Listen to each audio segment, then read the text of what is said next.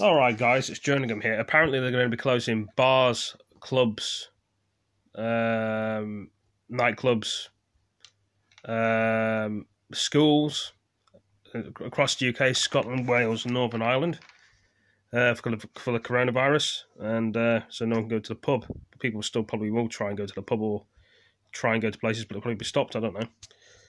Let's play the video.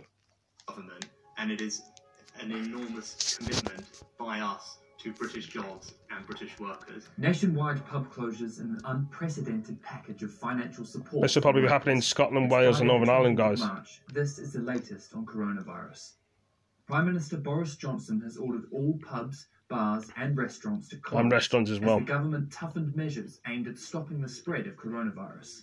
Following agreement between all the four nations of the United Kingdom, all the devolved administrations, we are collectively telling cafes, pubs, bars and restaurants to close tonight as soon as they reasonably can, and not to open tomorrow.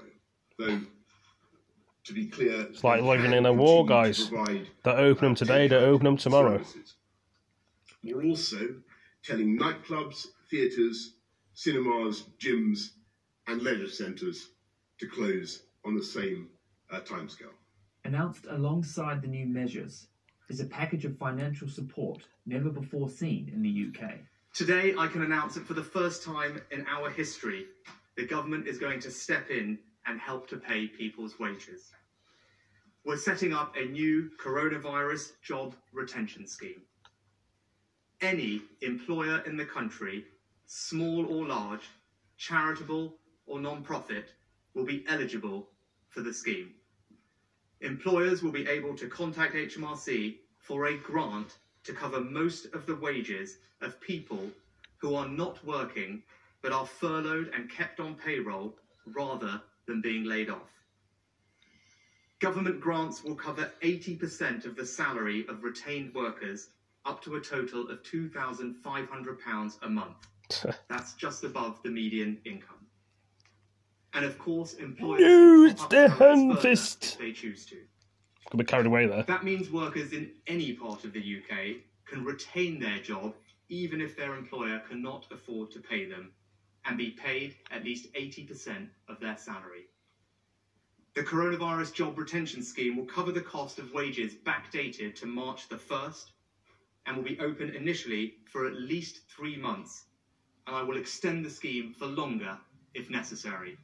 The government's step up of its social distancing strategy follows similar efforts seen in foreign countries battling their own coronavirus outbreaks. Across the Channel in France, anyone who ventures outside their home is required to carry a sworn statement, with police officers ready to hand out fines to those out and about without a valid reason.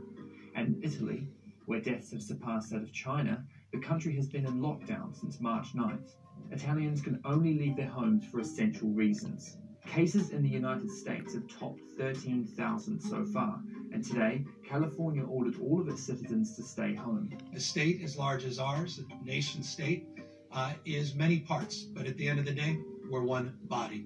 There's a mutuality, and there's a recognition of our interdependence that requires of this moment that we direct a statewide order for people to stay at home.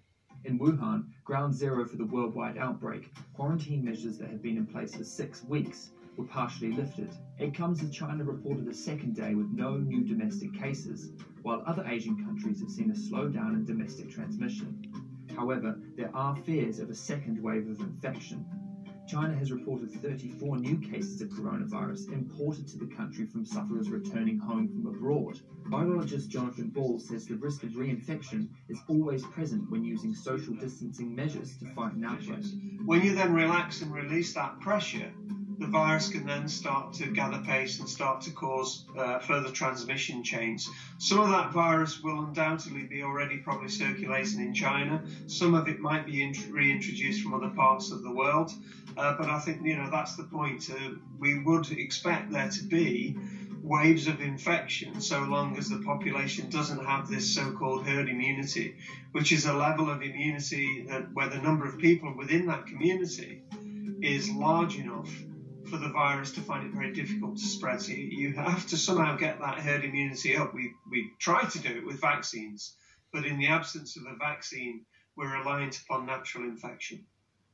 Health Secretary Matt Hancock has said that on Monday, more than 1 million people in Britain will be told to self-isolate as deaths in the UK continue to rise. Well, the first thing we're going to do is set out exactly what conditions that applies to. We expect about 1.4 million people to then get a communication from the NHS. The new measures will apply to the most vulnerable people, which experts define as the elderly and those with underlying conditions such as cancer. Many of these people have pre-existing health conditions and so will be very worried right now, and I understand that.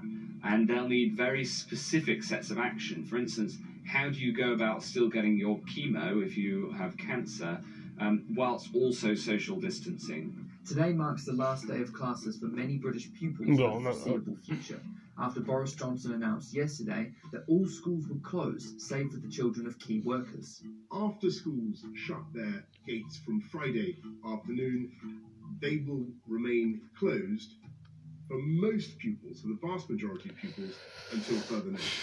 Those key workers include NHS staff, police officers, oil, gas and electricity workers, armed forces personnel, supermarket staff, and a raft of other jobs deemed vital to keeping the country running.